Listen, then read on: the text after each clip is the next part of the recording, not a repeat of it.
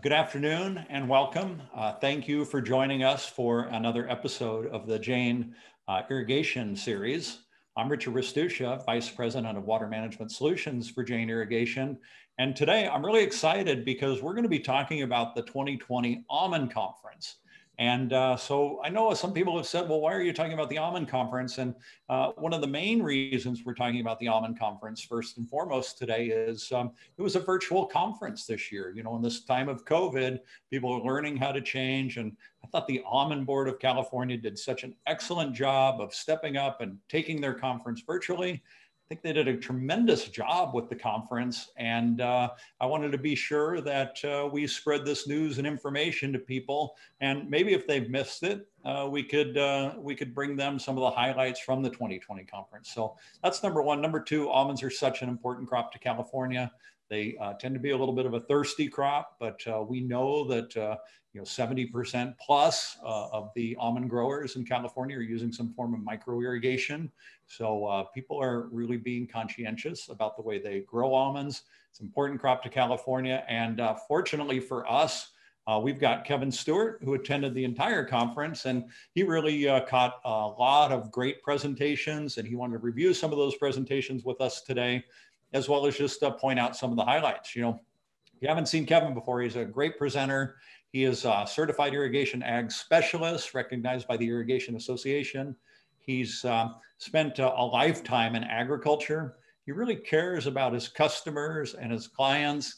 And if you've seen it, Kevin, or if you've had the pleasure of interacting with him about irrigation, you'll see how easy and pleasant he is to deal with. And more importantly, how good his information is. So Kevin, welcome back. Happy New Year. And how was the conference this year? Thank you, Richard. Happy New Year. The conference was fantastic. It was kind of a new frontier for me, going kind of my first real virtual conference that we attended. We also had a booth at this conference, and that might be a whole other story. But in a nutshell, it was a fantastic conference, very well done. The Almond Board did a fantastic job. Yeah, a little bit I saw that what I saw, I felt the same way. And like I said, I was so happy they stepped up and did this. And Kevin, one thing I think, and I'm interested in your opinion on this, but I think going forward, even after COVID, when we're able to travel and go to conferences again, which I can't wait to do, right? I love that interaction of the face-to-face, but not everybody can always travel to these conferences. I think the way things are going, virtual conference is going to be a part of every conference, that there will be an online function of conferences going forward. What do you think about that? I totally agree. I'm anxious to get back out and interact and visit and see different customers and friends and people. But I do think moving forward, kind of our new normal, I think it's going to be a combination of both. And I think with technology and the advent of video conferencing and kind of how this is working, I think you're going to see a lot more opportunities for maybe those that don't feel comfortable, visiting face-to-face in person in a conference where they can tune in and see it virtually. Yeah. Well, thanks so much. I love the fact that you, if we missed, you've got us covered today. So tell us about what we missed if we missed the Almond Conference. Okay. Well, it was, as I mentioned, it was a very good conference, very well done. I've been attending the Almond Conference for years, and this really the first year where, I didn't fly to Sacramento, and I kind of traded in an airline ticket for a front row seat in my office over a 3-day period. So I don't think anything beats, in my opinion, a face-to-face being there in person. But given the situation, I think this has worked out really, really well. And you can tell that the Almond Board really, they went through a lot of efforts to make sure that they had good quality content and great speakers and just a good display of information. Yeah, so Kevin, when somebody came to our booth, we're able, usually we collect business cards when we're there in person. How did that work in a virtual booth? it was interesting, and this was Jane's first time really doing a virtual booth, and you know, the interaction was good. You know, it's not face to face, and so, you know, there's a little bit of back and forth. There was a chat feature, you know, where you could communicate with different people. You know, we as a company had gone through and linked up some of our videos and literature, and we actually did a survey or a questionnaire just to kind of catch people's attention, and raffled off a Yeti cooler for those that participated, and we actually just in the final process of you know, getting that wrapped up. But yeah, it was a good trade show. We're able to meet new people, and just a different way of doing it. Yeah, that's awesome.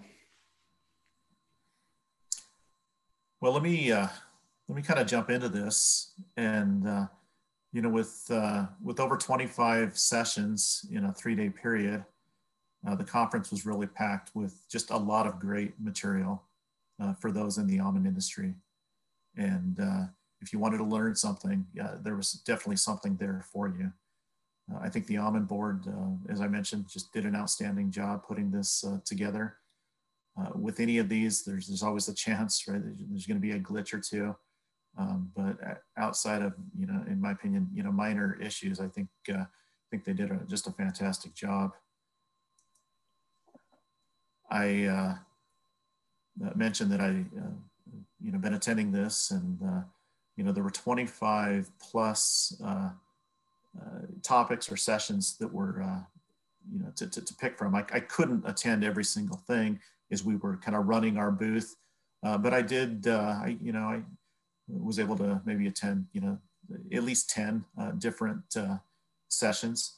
You know, some ran kind of at the same time, so you had to pick, you know, what was going to really be of most interest.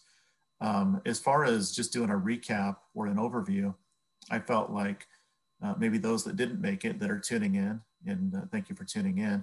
I just wanted to share, you know, 5 different aspects of things that I learned at this conference, and we'll kind of go through. I'll provide some highlights on the state of the industry.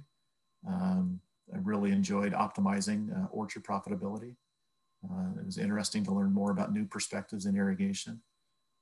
Pollination was something I didn't really know much about, and so gaining some insight there, and just learning about organic production and for almonds, and how you do it, and how many people are growing almonds for organic.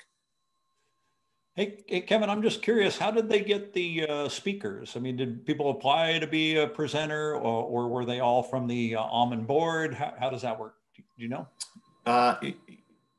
Yeah, I don't know exactly what the criteria was, but you know, they leaned on many growers within the organization. UC Davis was probably one of the main technical providers, where they shared a lot of their research. And I think there were some, you know, different associations, individuals at the California Almond Board moderated a lot of these topics, and so yeah, between and I mean, there were some industry professionals, you know, people within you know, packing facilities and different organizations that were able to speak and share their insight. Yeah. That's great. That's a little bit of academia, a little bit of real world in the field every day. It's a great combination. It really was. Yeah. I mean, nothing was really, you know, too far, you know, over my head as far as being able to understand this. It was down to earth, practical information. In the state of the industry, they, you know, for 2020, and this isn't going to be a surprise to anybody, but they address, you know, some of the obstacles that you know, we as individuals and businesses have faced and struggled with. COVID-19 was really kind of top of mind, and really kind of a center of the conversation. I think a lot of people initially, they didn't know what was going to happen. They didn't know when the state shut down, people wondered, am I going to have a job? And I think it was nice to hear some of the insight that some of the growers shared in the state of the industry, that they're happy to say, hey, we're considered essential. Yeah, you do have a job. And not only do you have a job, but we're gonna take steps and make sure that we put the precautions in to make sure that you have a safe job. And so it was interesting to kind of hear what growers were doing to keep their employees safe, to keep the economy going, and just in general keep business running. So, and in Jane Irrigation, I can relate to that, and, as far as what our organization's done to keep moving and providing products and materials to our customers and keeping our employees safe. And we've had really good leadership in our organization as well. Another challenge is the price of almonds right now has really it's kind of at an all-time low. It's really taken a dip. And I'll show a graph where we look at kind of a 10-year trend and kind of what's caused some of that. But one of the main things is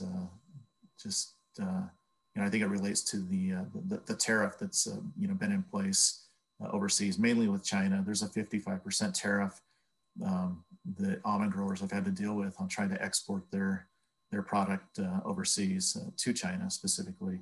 And so that's been a hard market to compete with other countries that may, say Australia, that doesn't have a tariff at all with China. And so these have been some challenges. These were kind of the top three that I took note of they were discussing some of the state of the industry. Looking at the highlights, this year, the 2020 crop, they just considered it really just almost a perfect bloom.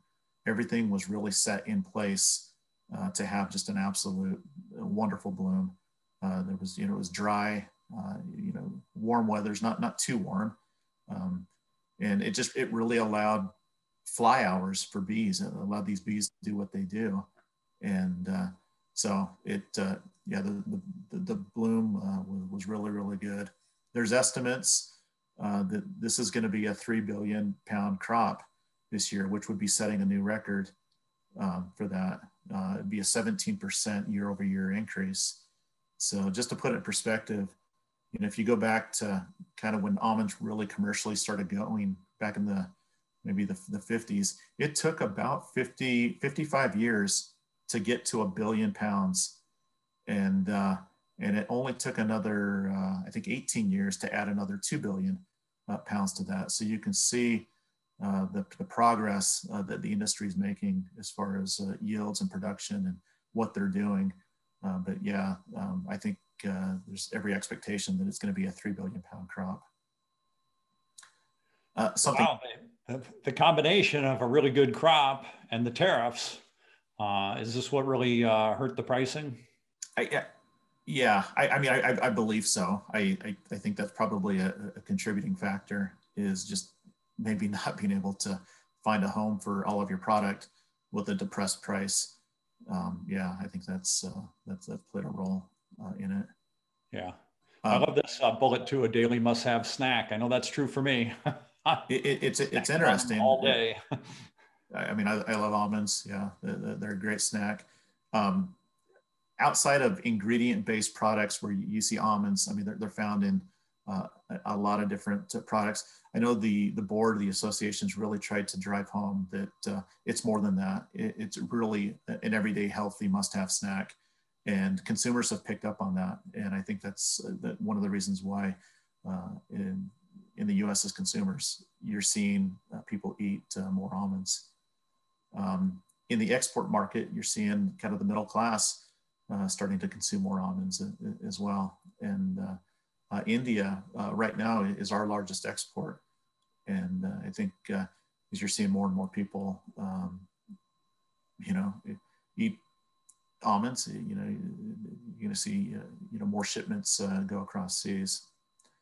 Something else that I thought was interesting was there's over 1 million acres of almonds. I think it's closer to 1.3, 1.4 million acres.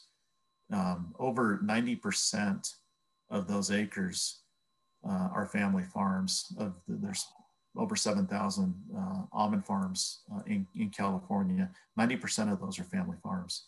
So I thought that was kind of an interesting takeaway as well. Yeah, it's really a cool statistic, right? This is what we think of a lot when we think of agriculture. Yeah. So, you know, they highlighted 4 goals.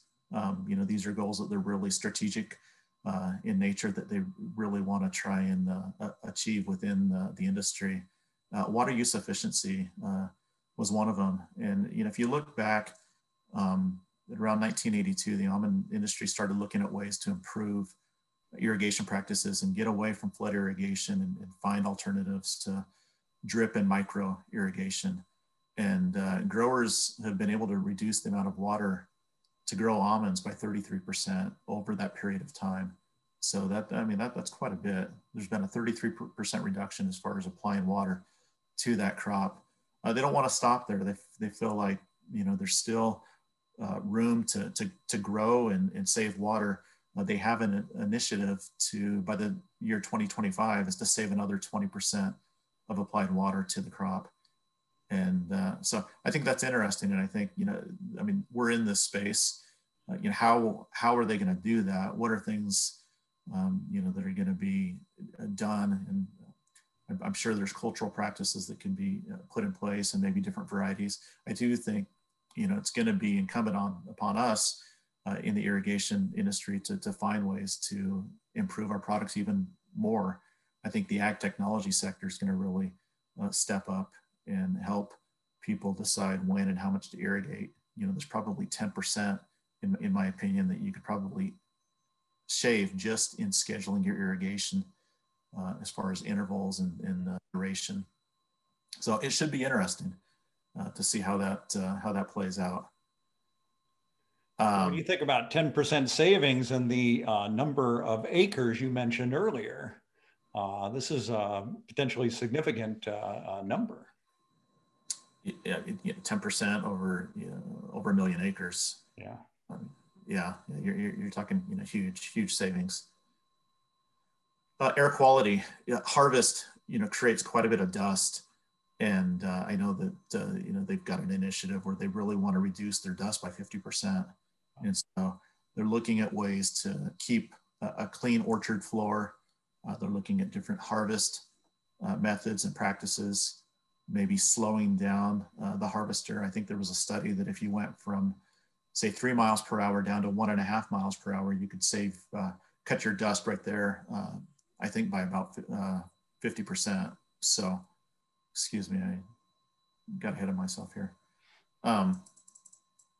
So, yeah, it should be pretty interesting to kind of see what, if you're from the valley and you're driving, you can typically kind of pick out who's harvesting a field. I mean, you can see kind of a plume of dust, you know, above the orchard. So they're definitely looking for ways to create better, reduce air pollution, and just, you know, create a better environment. Pest management is also a key topic. It's probably just a never-ending search to find more friendlier, environmentally ways to control insects and pests. And so I think we should stay tuned with that. And then, you know, recycling, you know, typically it's been when they recycle kind of the holes and the shells. I think they're looking at more of a holistic approach and looking at, yeah, how can they recycle every part of that tree? And so I know there's initiatives and studies going on to look for ways where they've got zero waste and recycling. After 25 years, a lot of these trees will get pulled out. And so they're looking at better ways to recycle those trees. I talked about the almond prices, and I just kind of plotted on a graph. This is, you know, about a 10-year timeline, and you can see kind of, you know, this is in price per pounds. You can see where it kind of peaked at $4 a pound. I think, you know, back in, 2014 time period. If I run just kind of an example, maybe for a grower in Bakersfield that's yielding maybe 3,000 pounds per acre, they would really need to be at about that $2.50 to break even. So you can see right now we're at $1.60. So, I think most people are looking for this to turn around and get to more of a break even standpoint. Now, these are average numbers, and there's, growers that, maybe yielding a lot more than 3,000 pounds per acre, or, their cost to produce is different because they're, maybe not as, leveraged as others. But on average, this is just, kind of a good example of kind of how the prices look and what a break even would be at.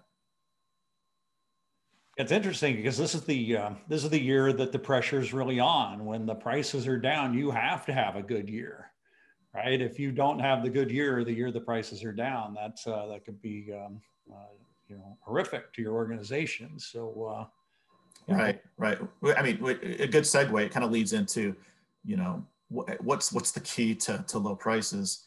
And in one of these sessions on optimizing orchard profitability, kind of the resounding comment was, look for higher yields.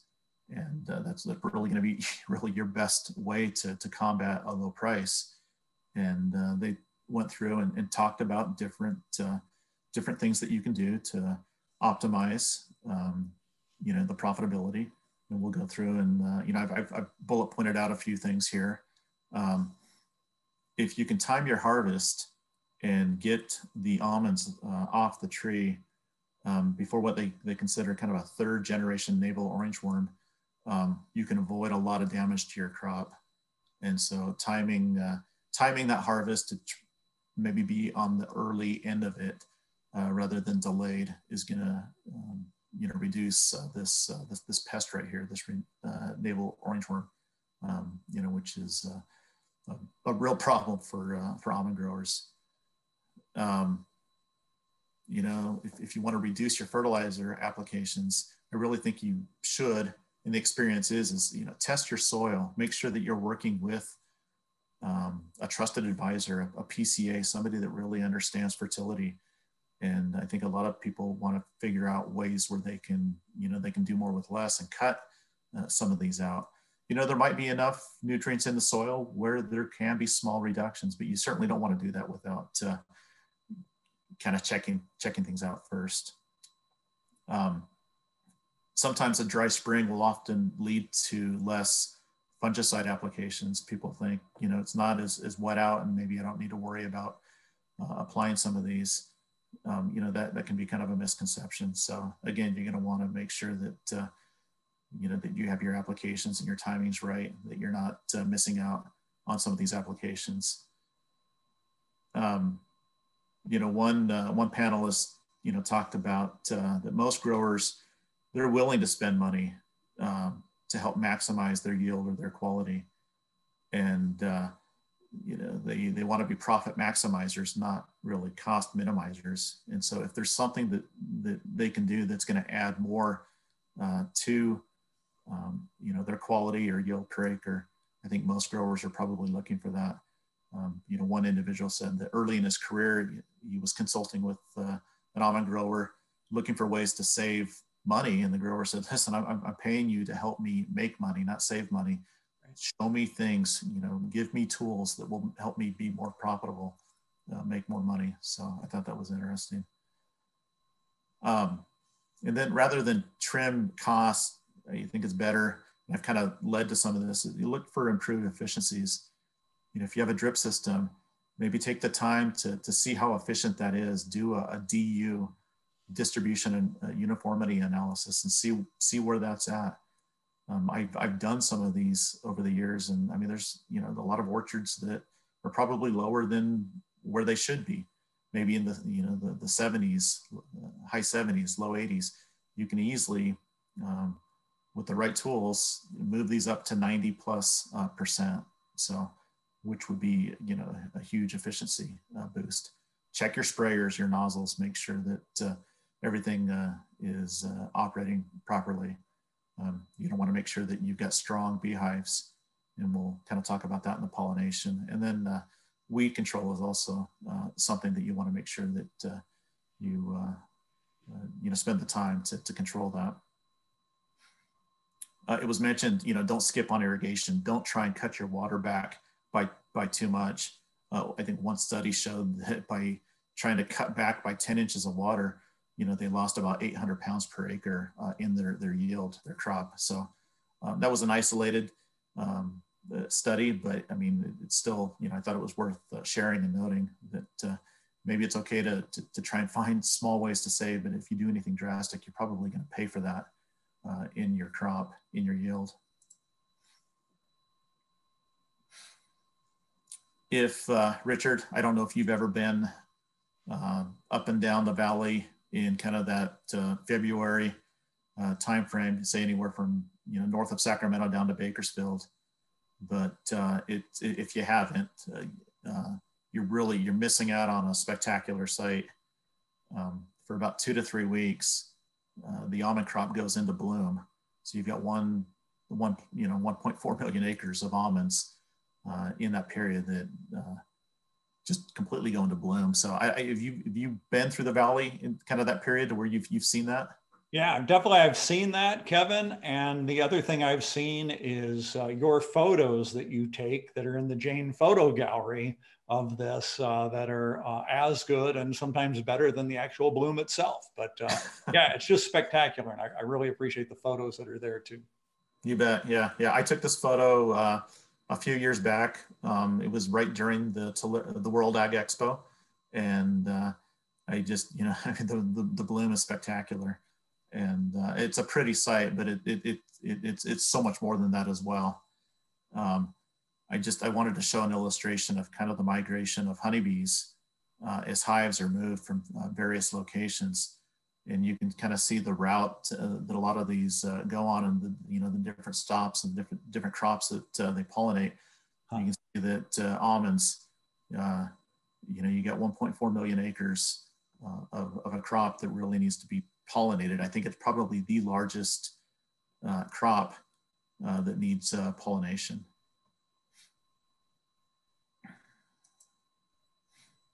So I had mentioned that 2020, fantastic bloom. Just all the conditions were kind of lined up to get a lot of bee fly hours, which is what they need to pollinate the crop. The bloom period is really what determines how many nuts per tree are going to be on there. Most almond varieties require pollination, which is really the transfer of pollen from one tree to another, and the bee is what does that.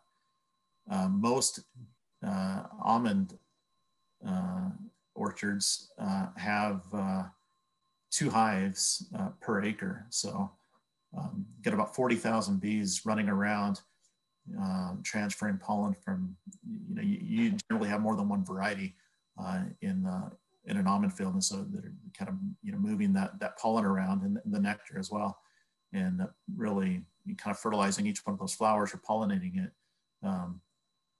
for a crop. So as the almond trees blossom, honeybees forage the orchard for pollen and also for nectar, and they pollinate the almond flowers. This is generally done in a pretty short period of time. There's things, and I know the Almond Board has quite a few articles and training seminars on, you want to keep these honeybees safe. You don't want to damage the bees, and really, chemicals really shouldn't be applied really at all during the bloom. And if you do need to make an application, it's generally a fungicide application for like a bloom spray. They recommend that you do this kind of late in the afternoon when the bees are resting or dormant, or at night, when they're really hardly active at all. I know that, there's different surfactants and adjuvants that have been shown to be harmful for bees. So, I mean, there's things that really need to be considered. I know a cover crop, a pollinator cover crop, really helps hives, helps them, gives them a little bit more of a diverse nutrition. And I realize this is a webinar. You can't click on this link. But this link right here, if you wanted to, if you're listening in, if you want to, go to that link, these are the best management practices for honeybees and for pollination, and kind of the, things to do and things not to do. So just a real insight of information.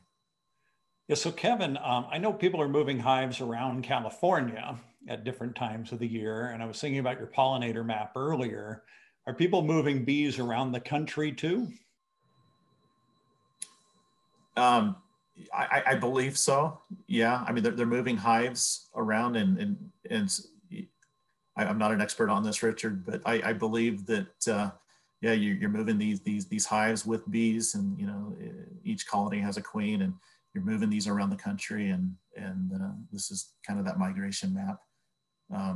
It's an amazing the amount of bees it takes. I mean, looking at that 40,000 number, I was like, wow. Yeah, I mean, and that's just for 1 acre. So it's a pretty interesting concept. If you think about every almond that you eat, there's been a bee to pollinate, that flower. Every one of the flowers will produce an almond. So yeah. If it doesn't get pollinated, it's not going to produce. There was a session on new perspectives in irrigation, and one of the key takeaways I mean, there were a few on this slide right here. Probably the main thing I thought was of real interest is I think sometimes people forget that a newly established almond planting or orchard isn't going to have the same water requirement as something that's more mature. And I know that these are kind of small and maybe hard to see, but this is a 2-leaf onion crop right here, and these are irrigation events. And it's a little hard to see, but I think it peaks out at about 25 inches here. You can see this is a 3rd leaf almond crop, and you can see it's closer to about that 40 inches. So you just see the big difference between a 2-leaf and a 3-leaf almond crop, and the water requirement, and what that's going to need. And so I think it's important. I mean, there's about a 40% difference in water requirement between these two right here. On this graph, you've got a 2, 3, and a 4-leaf, and so you can see that the 3 and the 4 are much more consistent than the 2. And here, I think you've got a 3, 4, and a 5. So you can see kind of how this looks. Again, the main takeaway on this is don't over irrigate younger trees. Just because you have in your head that you need to apply 40 inches of water probably doesn't apply to something that's just starting out.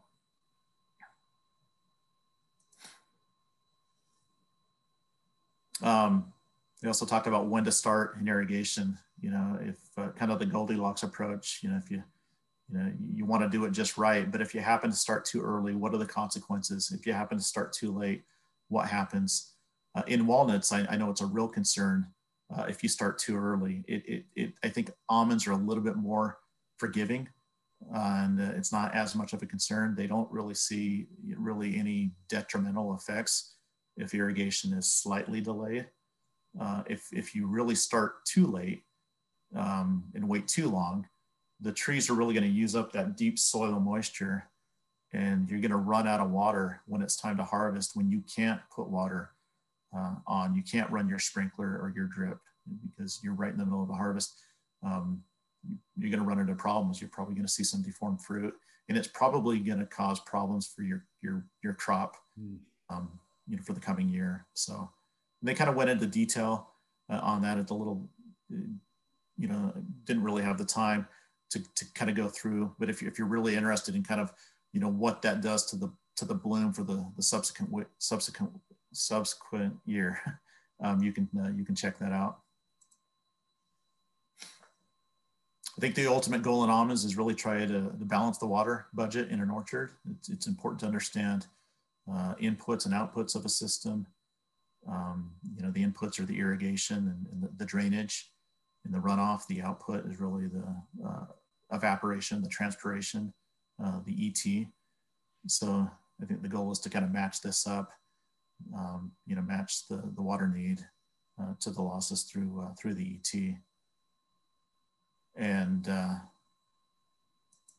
I felt like I wanted to take a minute and just talk about, we're talking about new perspectives in irrigation. I wanted just to mention a little bit about Jane Logic, which is a technology company of Jane Irrigation that focuses on helping growers really optimize their irrigation planning.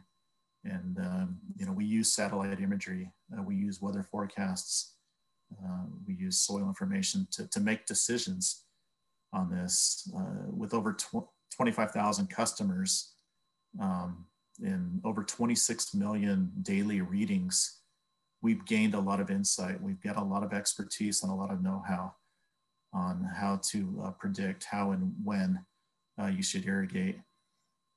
We have moisture maps that have exception-based reporting tools that help growers make decisions on when to irrigate. And if there's a problem area, we identify that. And so if you're growing 1,000 acres and you've got these you're utilizing this technology, we're able to tell you areas that are perfectly fine and maybe something that might be too dry, you immediately need to go look at. We also have bigger maps that really show kind of the satellite image of the crop water use and kind of the trends and what that looks like, and you can kind of compare that information. We provide these on a daily and weekly basis. Something I thought was really cool is that we have a soil moisture content chart that kind of shows, if you can see this is really the root zone for a crop. And so that this is really where you want to target your irrigations to be. You can see that this light blue, these are irrigation events, and the dark blue is where the water actually ends up. And so again, in a perfect world, you really kind of want to be, in that root zone. If you're not enough, you're probably stressing the crop. If you're too far, you're probably, leaching, deep percolating, water and nutrients through the soil profile. So if that's of interest to you, I'll have my contact information at the end of the presentation. But we've got a great team that works with this stuff day in and day out to make sure that we're partnering with different growers and organizations to help them make the best decisions, given the information that we have available. Yeah, what a valuable tool, Kevin, and an ability to see what water is doing below the soil line. Right? I think about that in my truck. If I didn't have a gas gauge and I could see how much gas I had, I'd always be topping it off. I'd be driving a little bit and filling up because I wouldn't want to run out, and probably overusing and not not doing myself very, very much help. And this really gives you that ability to see what's actually happening under the soil. I can't imagine operating without this. Yeah, well, and I mean, there's countless growers that bank on this information and probably wouldn't want to turn on an irrigation system unless they knew exactly, what things look like. And so this really is a roadmap to help growers make good decisions and help them maximize, water. I mean, it's limited. It can be short in supply in certain areas, and, we need to, make the best use of it. And you're investing, millions of dollars into a field or a crop.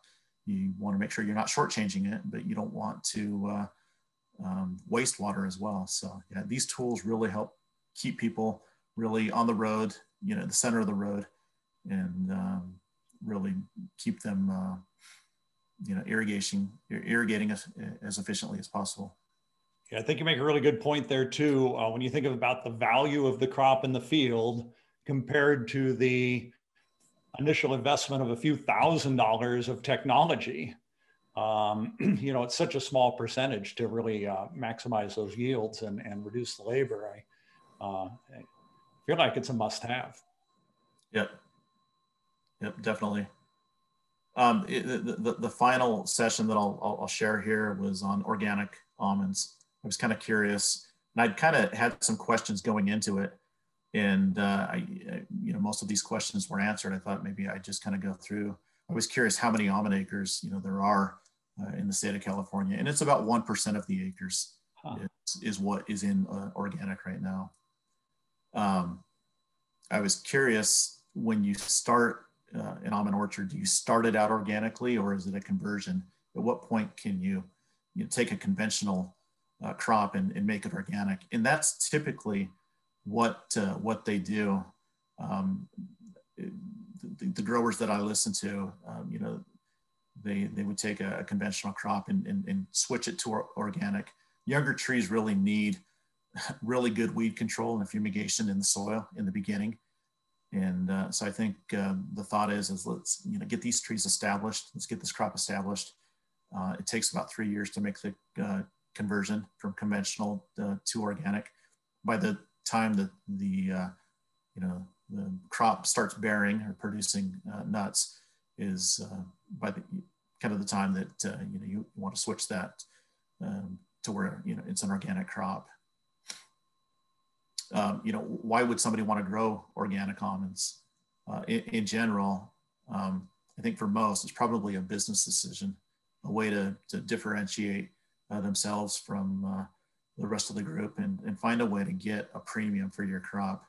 I think, for others, it's kind of taking this sustainable, holistic approach and trying to use the least amount of synthetic products and fertilizers as possible. Do organic almonds yield less? They do. That's mainly because of disease and insects. You don't have maybe as good of tools to control some of these things. I showed just an example here of a 6-year crop. Organic would be producing 1,800 pounds per acre versus 2,200 pounds per acre. So, you can see the difference there. You've got 400 pounds per acre that you're giving up. The goal and the hope is that you're getting a very good premium for your crop. In some cases, I think, I know that they've seen a double in price over what a conventional almond would sell for. And there's probably instances where it's a lot more than that as well. So getting started, what do you do? Most everyone says, hey, start small. You don't want to jump into this, too big, kind of bet the entire farm on it. So, take a small percent of your acres that are existing or newly planted and figure out what you want to do with that. But most people, are taking a small percent, converting it to organic. A lot would say start conventional. Good to get that almond crop going for a couple of years and then transition it, from a conventional to an organic crop. Eliminate weed seed before planting. This can be done with fumigation, with deep cultivation, and also with solarization. These are all good options to try and completely eliminate some of this weed seed before you plant. I think variety selection is important as well. And I know that 3 popular varieties in California that do well for both conventional and organic are Nonpareil, California, and Mission. So make sure that you're considering a good variety, that might be, more tolerant to some of the, weeds and insects and pests. Those are things that need to be considered. Considering a different tree and row spacing, you want to be able to make it easier to do cross row and in between row cultivations. So that's going to be important. You may not be able to plant as dense as you would with a conventional planting. I know that as far as weed control, most growers, I don't think they love using this, but I think, propane burners really seem to be a good way to keep those strips clean. And I think they do that about every 10 to 14 days. I think you need to be prepared, for increased labor, having more people available and you're going to have probably a higher bill when it comes to labor, and be prepared for lower yields as well. But I think the payoff is that premium being able to have something that, most don't, and, find that niche, find that premium to sell your crop. I'll quickly kind of go through some of these as I'm kind of getting along on time here, but, pest management, there you can see on the slide, there's different avenues to go as far as trying to reduce your pest through different cultural practices to cinnamon essential oil. I'd never heard of that, but it apparently seems to work pretty well for dust control for mites. And I talked about the varieties. Weed management, I would say in hearing growers, this is probably the #1 challenge to overcome. And so propane burners seem to do a pretty good job, being able to clean up the middles and with a mower. If you've got, weeds that are coming up, maybe have some kind of a netting underneath the tree row that will kind of a weed mat or a netting that'll help reduce weeds. And, a cover crop can help with weed suppression as well. It does bring up a host of issues as far as attracting rodents and gophers and different things. And fertilizer applications, I would say, if you're looking at this, you make sure that you align yourself with somebody that really understands fertilizers, especially for organic, what's going to be the best options. I know that nitrogen-based products, you're going to spend a lot of money, probably 4 times what you would traditionally spend on that is what I've seen. I know that zinc and boron are important micronutrients. You're definitely going to want to get a tissue analysis or understand, what those needs are before you just make a decision on how much to apply. And I think, there were some growers that use different composting and different manures. It seemed like they were trying to get away from that a little bit and, find something, that is OMRI, certified that might be, do a little bit better job. So I appreciate it, Richard, for letting me take about 45 minutes. I applaud the Almond Board for setting up what I would consider just a top-notch conference. I think they set a very, very high bar for other organizations to follow. And, Jane, we're heavily invested in the almond industry with our drip products, our micro irrigation products. This is a market that we are involved in and do a lot of business in. And so if you haven't had the opportunity to work with somebody at Jane, please reach out to me. I would be happy to answer any questions or point you in the right direction when it comes to getting in touch with somebody, with ag technology to help, maybe manage your water, or if you're looking for, great quality products to help irrigate, we have both. So thanks again, Richard. Hey, Kevin, thank you so much. One thing I really appreciate about your presentations is they're really comprehensive and thorough. I always feel at the end that I could almost, and I know almost, walk out the door and farm almonds now. I think you do a really good job of that, and I really appreciate you coming on and helping all our viewers. I also know that the Almond Board is going to be appreciative of this. You really did capture some great presentation, some great material, put it in a form that a lot of people can understand and use. So thank you for that. And to our viewers today, I want to say thank you. Really appreciate you taking your time during, what is your lunch hour for many of you to spend time with us. I hope that our content is hitting what you want to see. And please remember that we've got over 70 episodes of the Jane Irrigation Training Series on the Jane website now. And you can view all those for free at janesusa.com and just search for the trainings and you'll see them all there. We're also on Google, Spotify, and Apple Podcasts if you want to play those while you're driving around. Sometimes it's easier to listen that way. So anyway, Kevin, again, thank you so much. Really appreciate you and your time. And thank you to all our viewers. And I hope everybody has a nice weekend and we'll catch up with you next week. Thanks again, Kevin.